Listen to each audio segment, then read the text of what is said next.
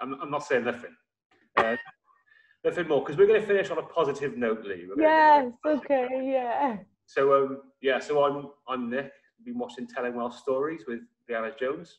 And I'm going to say ta-ra now. Did you say Liana Jones? I'm going to record that. Adding in the Welshest surname ever. I know. Why do they Most people are Jones, mate. That's why. You're just like most people are Jones. Mate, what am I on about? Right, I'm going to record that again. Yeah, do it again. This is the great thing about editing. Fabulous, isn't it? We can work it in.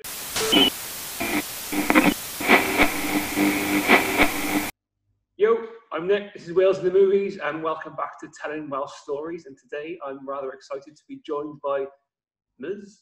Liana Stewart. Just Lee. That's all right. Lee's cool. Lee, is it? All right. Yeah, that's good. I like that. I got this thing where I've got to either shorten or lengthen anybody's name who I speak to. You know? I think it's just a Welsh thing in general, you know. Really? I think so. It annoys some people because it comes across as over familiar, you know. Yeah, as a nation, I think we are definitely over familiar, over friendly. It's what I've discovered anyway. I obviously didn't know that was a thing until I moved to London. I've never put that down as being a Welsh thing before, but I'm more than happy to. Oh, lovely. Okay, yeah. So when you go to England, you can that's your excuse for being really touchy-feely. Oh, Welsh is fine. Yeah, it's just nice. I think it's nice, isn't it? It's just being kind and thoughtful and just warm. I think, and that's those are nice things to attribute to Welsh people. I think. Lovely. Let's talk. Right, let's get straight on in. So. I'm hoping that a lot of people watching this will know who you are, but I'm also assuming that some people won't. So let's talk about yourself. So you're currently based back in Wales, or are you still in London? I'm not in Wales. I'm in London, but I do have daffodils in shot just to prove that I am Welsh. I should have got my flag though, because you've got you're representing hard there. You've got maps, flags, and everything. It's like my daffodils. Yeah, it's like the equivalent of those men who are badly endowed and they buy a big car. I haven't got a Welsh accent, so I've got to make up for it with my paraphernalia. You do? Do I? I think you do, don't you? I don't know. I've been told it's more West Country. Is it? Are you from the West Country? No, please not. You sound Welsh to me, mate. She is. Well, update me later the more we talk. But I think I tried to make it more Cardiff when I got about 14, 15, because very middle class originally. But so I tried to inject some town into it. And oh God, I do the same. Listen, I find the stronger the Welsh accent, the more I'm trying to I'm not doing it on purpose, but I do find myself doing it, just sort of dragging the words a bit more, and because I feel like my accent is diluted a lot because I've been here 11 years now in London, so sometimes people meet me and they don't know I'm Welsh, and it makes me really sad. Yeah, I get both. I've had both across the world. Definitely straight away, you're from South Wales or Wales, and then some people say, what? No, you don't sound Welsh.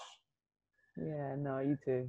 Well, we're going to go on to accents later, but chance for you to banter. So you grew up in Buteown, right? Yeah. What? So when were you born? Don't mind me asking. 1984, mate.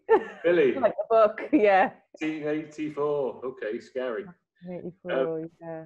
Right, so 84 in Buteown. So just going to ask you briefly about growing up around there. How was it? I mean, I loved it. I had an incredible upbringing because it was just, I don't know, maybe it was just the kind of late 80s, early 90s where you were free to kind of roam around, and you'd be called back by your mum screaming down the street, Liana, that sort of thing. But I loved it because we had things like the carnival, which was literally on my doorstep because I lived on Angelina Street, which was right next to the field where they used to hold the carnival back in the day. And just having friends and a community which represent lots of countries around the world. I didn't realize how precious that is until I was older, but you know, having all these multicultural friends from different backgrounds was incredible, really, you know, and something I know that a lot of people haven't had. So that real sense of community is something that I take pride in, and I know a lot of people from Buteown take pride in too. It's right. I tell you what, despite like I spent a lot of time in Grangetown as a kid, and particularly with like the Iranian Persian Grangetown community.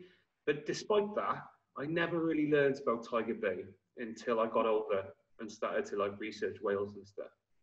So it's amazing, really, that we don't have the stories of Tiger Bay in my schools, for example. You know, Yeah. And have you seen the movie that's set down there? Like, it's an old one. Yeah. I know a few people who were in it. Really? The really old one, the feature film, Tiger Bay. 1959, right? Yeah, they had loads of extras from the docs. Gaynor Legal was in it. I'm pretty sure she's in it. And she's in your doc. Yeah. I'll go back and watch it because I've watched it once. I've watched it once as well. Nice, but also it's some issues with it, aren't there? I'm sure we can talk about that later. I mean, yeah, it really has nothing to do with the community there. I noticed you said before that you wanted to make films about identity, which is something I'm interested in. And I'm going to ask you about your identities around there at the time, growing up into teenage years. Which is the strongest, Black, Welsh, or Cardiff? I mean, are they all in competition at all? Oh, that's a good question. No, I think like it's interesting, isn't it? Because to the rest of Wales, Cardiff is kind of a bit like London, you know, like bit.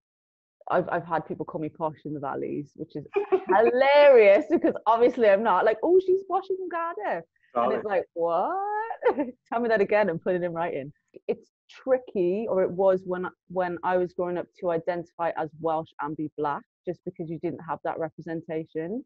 You know, it took me to leave Wales to have a real sense of pride, to be honest. You know, it took me to leave to appreciate the country and the people, which, you know, happens to a lot of people, I guess.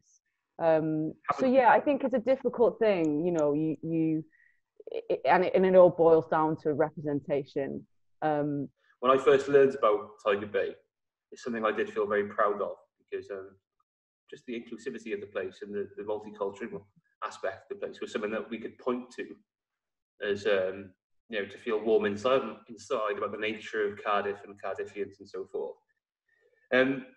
So yeah, so your identity's boiled right down to, like, you know, Tiger Bay, then probably Angelina Street. Yeah. Oh yeah, of course. Interesting. There's just so much history there, you know, and I think that's what we love the most. And a lot of us who are from that very small area, you know, it's a very small area to have such a big reputation, and we're all really proud of that. Brilliant. So let's talk about your early filmmaking. So when are your first thoughts of becoming a creator or filmmaker or whatever you wanted to be? Do you know what? I think aside from sort of wanting to be Whitney Houston and then realizing I couldn't sing at a young age, I've always loved film. I've always loved watching movies. So whether that was watching gangster movies when I was too young to watch them, and when I say gangster movies, I specifically mean sort of Black American gangster movies, Menace to Society, Boys in the Hood, that sort of thing. Yeah, New Jack City, like those are the kind of films that I absolutely loved. And at the same time, I would love animations, Disney films. So it boils down to storytelling. And I've always loved telling stories. I'd be the storyteller in a group of friends, you know, making stuff up. And I just love that sort of thing. So I've always wanted to be a storyteller. But originally I wanted to be a dancer. And then I came to London at 19 to study musical theatre, realised I didn't really want to be a dancer and sing. It was the acting that I loved. And I just thought one of the directors who I admire the most is Spike Lee. And I thought I could do what he did, you know, make the films and put myself in them, because you know, even at a young age, I understood that to look like me and be in the movies, you had to go to the US or you had to make your own films, because people are probably not going to cast me in them in the UK. So it's interesting, isn't it? Because I probably couldn't have, I wouldn't have been able to articulate that, but I knew that I almost knew it wasn't going to be a possibility that I'd be given opportunity, so I had to make them. Anyway, long story short, I didn't get onto the acting course I wanted to at the Royal Welsh College, and I went on clearing at Newport Film School, University of Wales, and got onto the documentary course there. And I thought I'll just stay a year and then go back into acting. But I ended up enjoying it, and then Still over at Caerleon then, was it?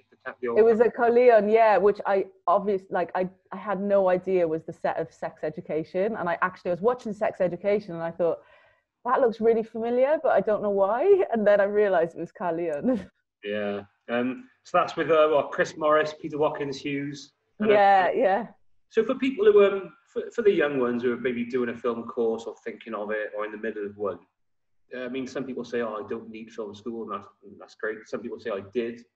Kind of think the answer is somewhere in the middle for most people in it. So what did you get from studying documentary? What did you get from it that you took forward? I learned how to shoot. I learned how to edit to a basic level, and to produce and to direct. And we had this freedom for 3 years to make films.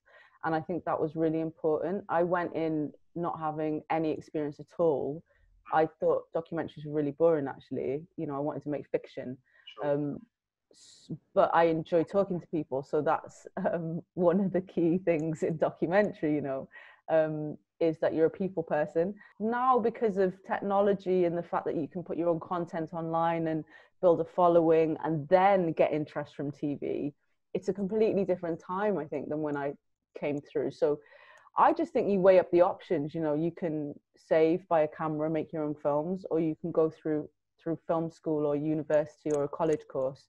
It really depends on the individual. Because you can learn a lot.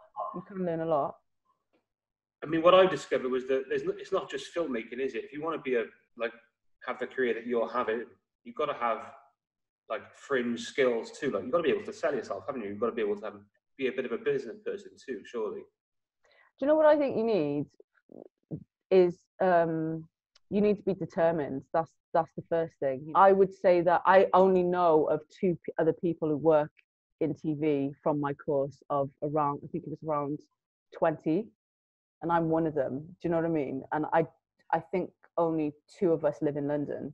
So I'm not saying you have to come here to make it, but it just gives you an indication. I think it's determination, and you need talent, of course, but determination would at least, and one word: persistence. What's that word? When you keep sort of at it. Oh, my brain's not working this morning. Persistence, yeah. You need that. You really do. Otherwise, you're not going to make it. You're just not. Do you go to uni or college, or do you do it yourself? Just depends on who you are and whether you can stay motivated to do it alone, or whether you can afford to go and study as well. That can come as at an expense. So when you graduated, then did you have an idea of any, not a genre, but any type of stories you wanted to tell? Like you said it before, you wanted to explore identity. I just wanted to do obstoc. I wanted to do observational documentary, because I like following people's stories. I like to see progression in someone, and I think you really get that with obstocs. I thought I was going into an industry where I could sort of film someone or a group of people over a year or 2 years. It's just really unrealistic. Not in TV anyway. No one really gives you a budget for that. But I just wanted to tell stories. I wanted to tell people's stories. I love telling stories about marginalized groups or individuals, so that's what I wanted to do. But I ended up doing factual entertainment. I ended up doing sort of those documentary series which are sort of formatted. What would you class as your big break? Was it Jukebox? I think that was my big break. And not in the sense that everyone got to know me in the industry, because I was still very, very junior, but in the sense that I realized that I could direct. I realized that I had something, and that gave me confidence to move to London and be a very persistent young person when I moved here. I was extremely confident which is really interesting because you kind of, everyone's like that when they're younger. Well, a lot of people are like that when they're younger. You know, you have no fear, right? It's got a lovely energy to it, hasn't it? Because of the music and the dancing, it's got a natural, inherent energy to the whole thing. Yeah, I didn't know what I was doing. Do you know what I mean? I didn't really know what I was doing. I just kind of thought this is what I should be doing. Yeah. Um, Good place to and, start, though, surely. Children's television is a great place to start for that. yeah, it is. But again, I didn't really have a clue about the industry or anything. It was my graduate film, which ended up being 30 minutes. And, you know, Liara Barusi was just incredible in giving me so much access and freedom to make that film. So I'm really, really grateful to Jukebox for that. So do you, like, sometimes I hesitate to ask these questions. So, you know, you would be, because of, so for people who are watching, you made a BBC documentary just last summer called Black and Welsh. So I'll be honest, that brought me to your work because I'm generally not a TV viewer. To explore what it means to be black and Welsh.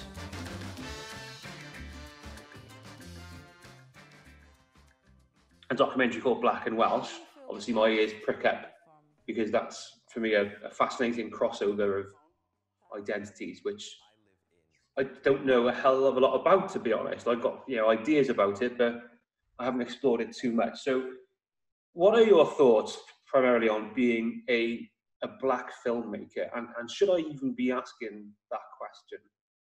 Well, you know, I think eventually it just won't be, you won't have, I won't have that label. I'll just be, you know, a filmmaker or a director. But unfortunately, I believe we have those labels just because there's not many of us. So it's very unequal in that respect.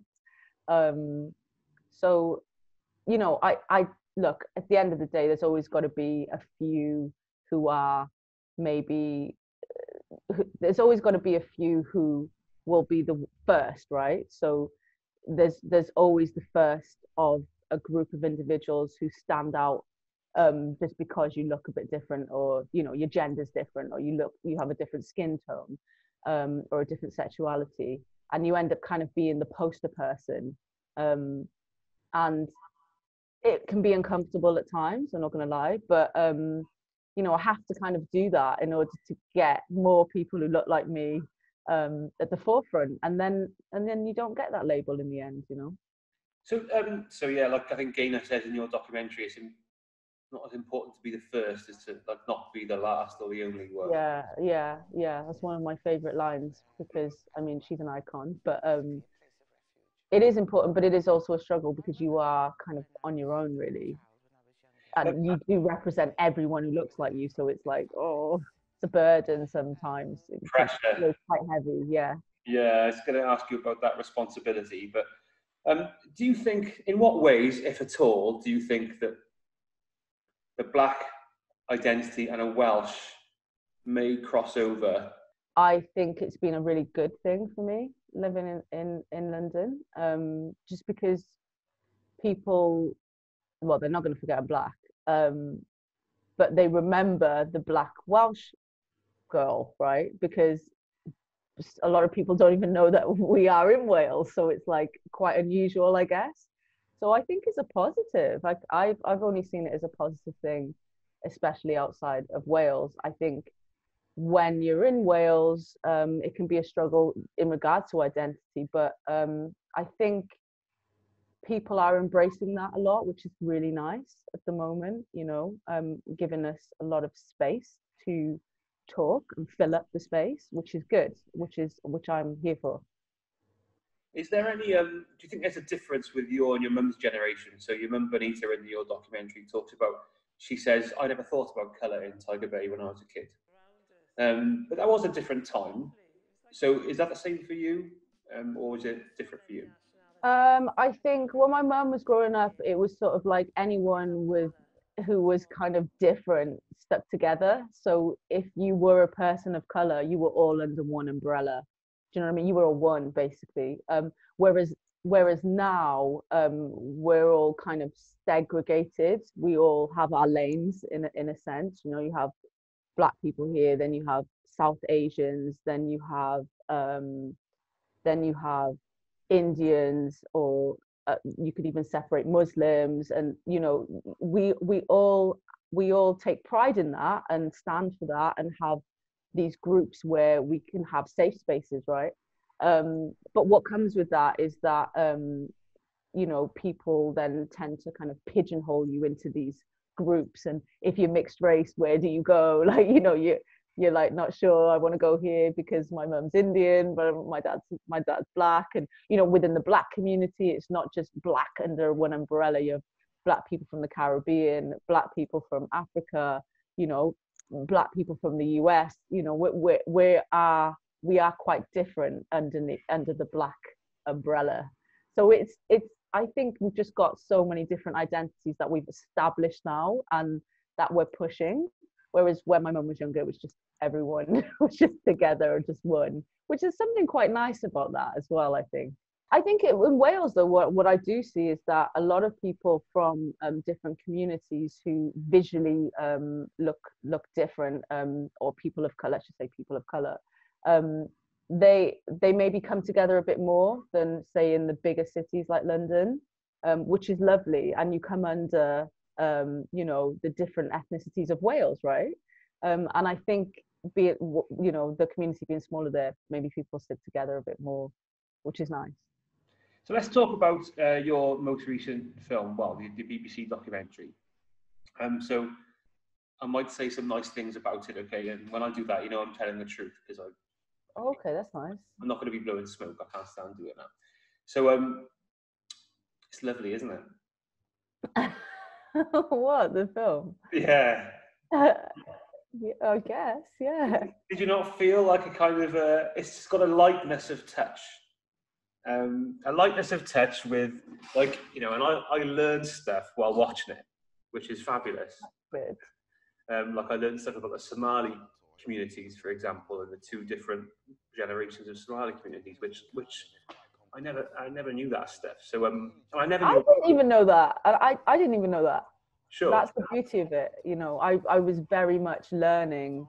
And it's a great way to learn, isn't it? Making a documentary about something is a great way to learn about it. Is to make a story about it. Like, I never heard of Gaynor, for example.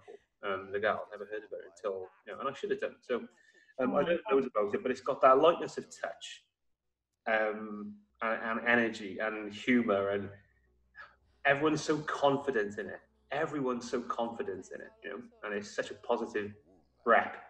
Would you regard it as the biggest and most important thing that you've done? Yeah, definitely. That is, it's interesting because I felt I had such a massive responsibility to make it, but I also wanted to enjoy making it. Yeah.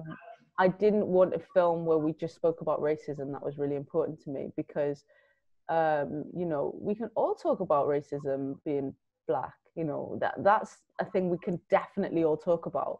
But let's talk about the pride that we have of being black and being Welsh. And I just love the voices that we had, the people who shared their stories, which was incredible. Like, I still can't believe I was that lucky to have so many really incredible contributors in this documentary. I feel really blessed for that.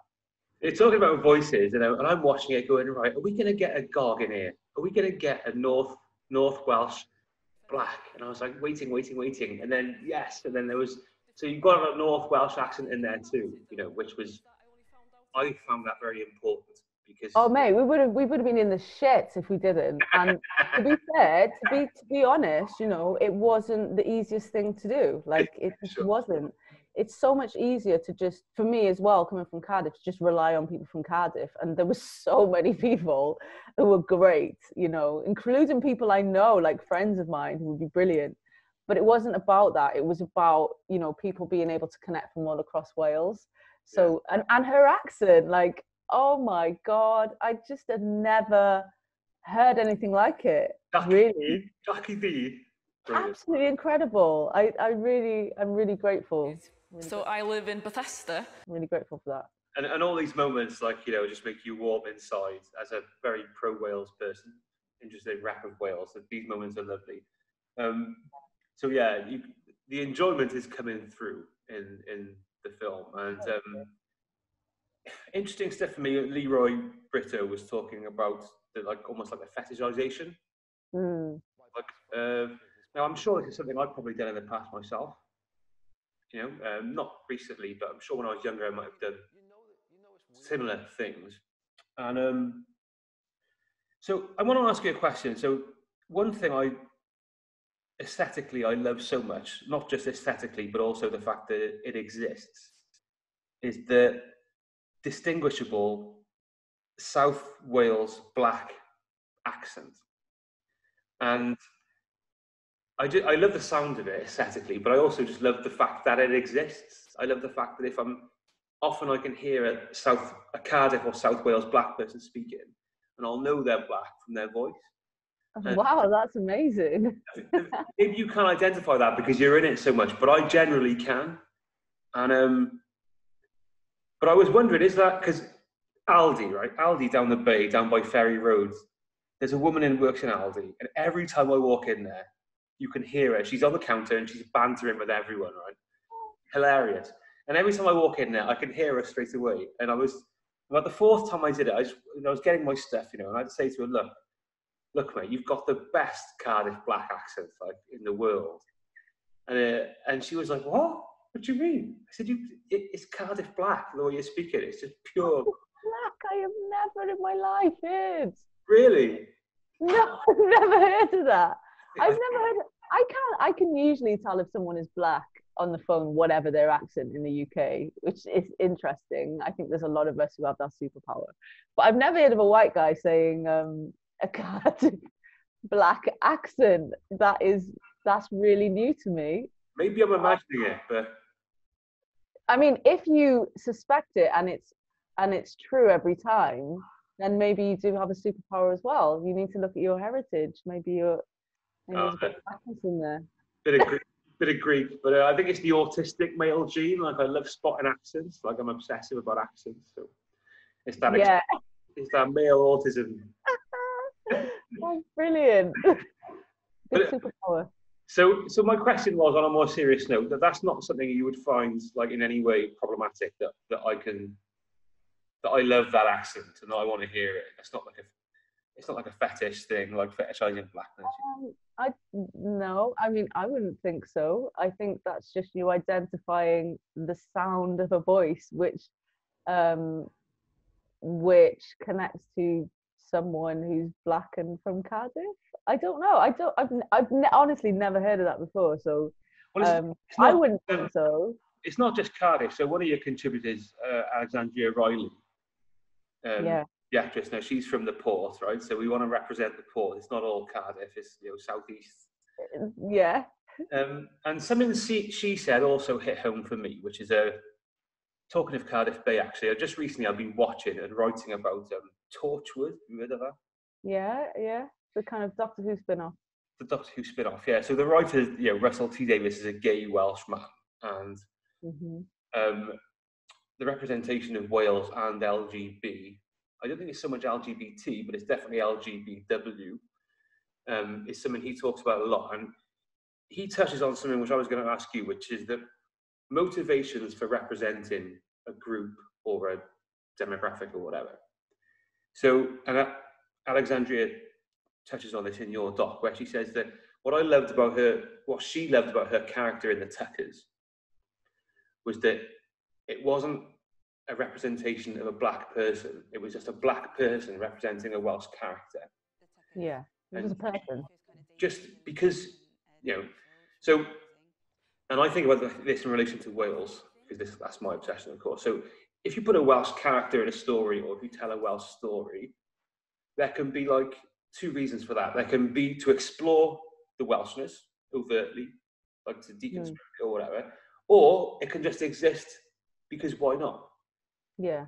So, for example, a character can be black or Welsh or Somali or autistic or a woman or trans, to explore that group or just for pure sake of representation.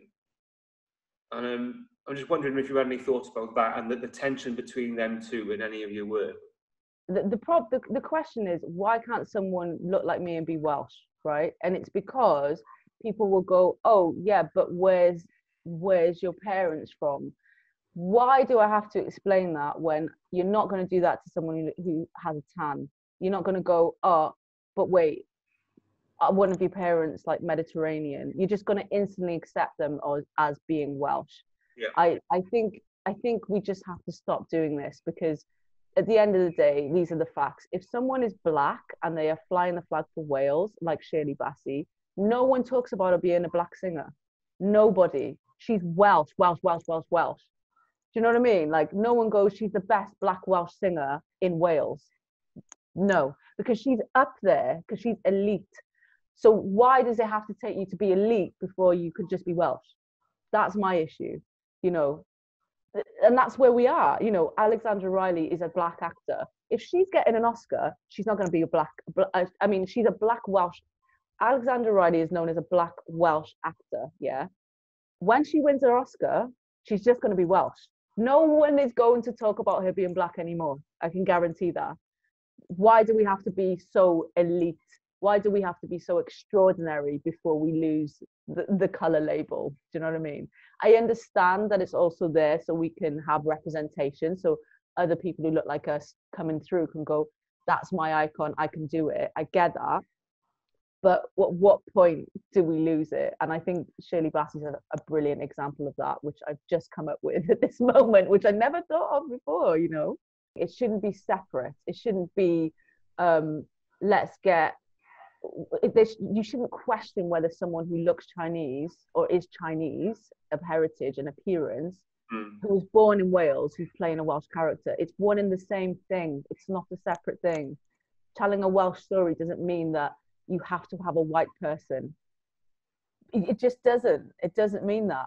Of course, if you're telling a story about a certain family in a certain town where there's never been a minority, that totally makes sense. Like, you know, but if it can be anyone, any sex, any gender, any color, it's fine. They're still just as Welsh, I think. Two more characters I want to talk about in Black and Welsh, which is on iPlayer, by the way. How long do these things stay on iPlayer for? I think it's on for a year, you know. A year, is it? Yeah. Go and watch it, people. It's 30 minutes, and it's lovely. So when you're making documentaries, right, I've done a couple myself when I was a student and whatever, and there's some moments when you're recording something and you're thinking, shit, this is gold, isn't it? The two twins, Venice and Monet, yeah, in your film, you must be recording them going like, this is going to be so good. No, because that's our secret language. Ydw fi gallu cael losin? Because they're just like kind of natural performers, aren't they? Yeah, they're pretty confident little girls. And I've known them since they were born, you know. I've known their mother since we were 3. You know what? They were one of the first people I cast for Black and Welsh. And the reason was because they're incredible young people who are very proud of the way they look. And that's how their mother has brought them up. That's how their parents have brought them up. So I wanted that sense of pride. And they're Welsh speakers. And I that was another thing that was important to me, to have dark-skinned Welsh young people in this program. How did you go about casting it and getting the people? What was the process? It's a lot of conversations, a lot of asking people to recommend, which was great. So, you know, I just got on my Facebook originally, that was the first step, and just asked people who they'd recommend to me. And it was really important we got people outside of South Wales. I'm still gutted I didn't get anyone from Swansea, to be honest. I am gutted about that. So. But yeah, I am, and there are people there who we could have included in the documentary, and so I am gutted about that. But yeah. Oh well. So on that note, nice one. Wait, no, you wanted to talk about accents. I want to make sure you talk about you were going to talk about Sheldon and his accent. Sheldon, yes. This was part of the question of, and thank you for pulling me up on it. So Sheldon said something which interested me. I don't know where I've seen him before. I definitely have seen him before. I don't know where. Sheldon said something interesting to me about hiding his accent when he went to England, London. Yeah, to London, yeah. Somewhere in Lloegr. Somewhere out of Wales. Somewhere in Mordor. And I did feel lost, if I'm honest. I was black, I was gay, I was poor.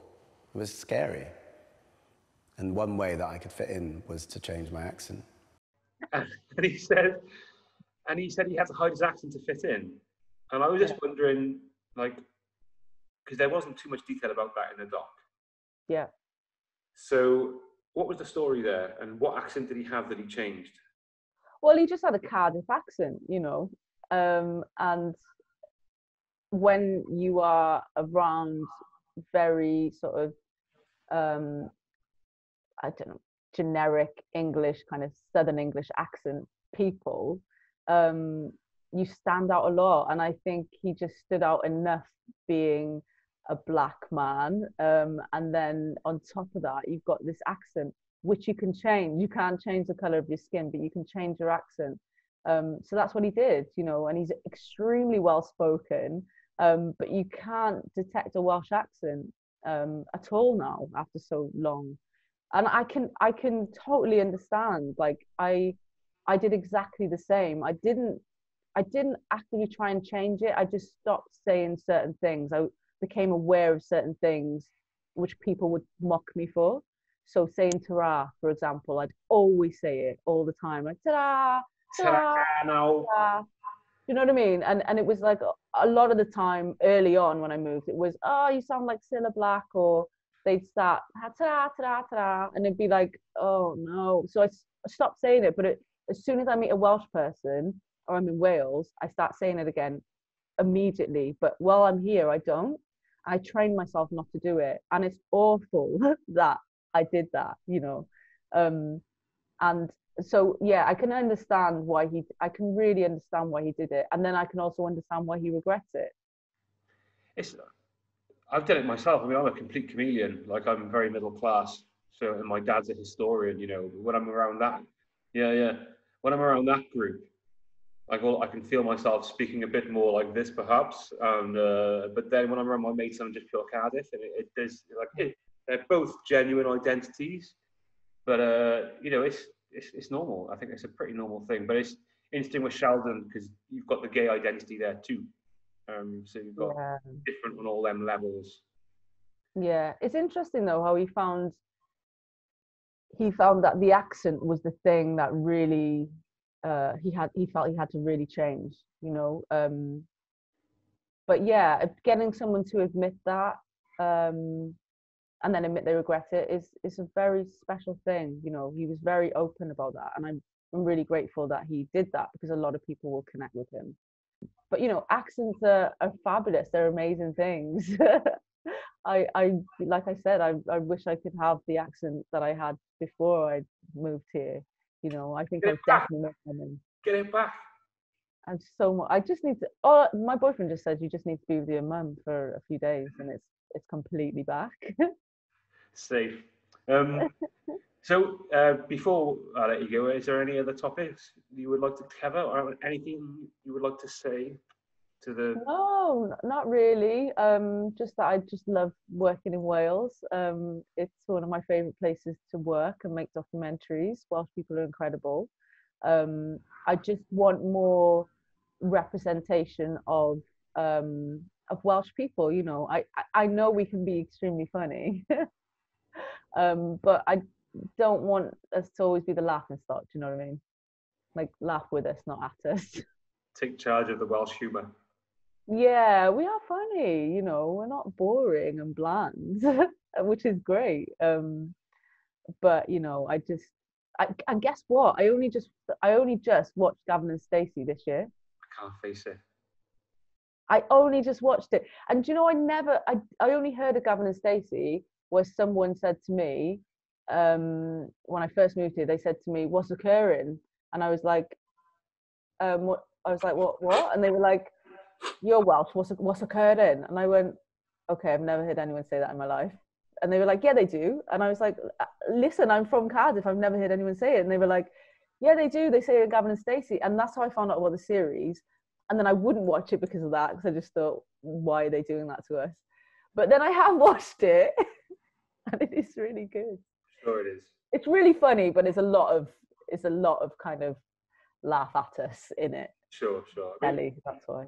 Don't mind a little bit of that, but And it's a rare thing you've got actually Southeast Wales people speaking like Southeast Wales people. So, like, you know, mentioned Torchwood, for example, and you know, that shows did a lot for the representation of the area, but all the Welsh people in Doctor Who and Torchwood sound like they're from Tonopandi. Even when they're in Cardiff, people from Cardiff speak like this. It's like, well, Cardiff is like this. It's different than Cardiff, and we have a little bit like that in Gavin and Stacey. You do have the accents where you're like, they're not from Barry, because you wouldn't sound like that from Barry. But Ruth Jones did just right, didn't she? Genius, absolute genius, and that's why I'm gutted that I didn't watch it, because of her and her alone. She's incredible, really incredible person. Maybe one day I'll go there, but let's see, shall we? But, yeah. You'll hate it. You'll hate it. I'm not saying nothing. Nothing more, because we're going to finish on a positive note, Lee. Yes, okay, yeah. Yeah, so to finish on that high note, I'm Nick. This is Wales in the Movies. You've been watching Telling Welsh Stories with Liana Stewart. Liana, what are you going to say? Ta-ra now? I'm going to say ta-ra, everyone, and thank you very much.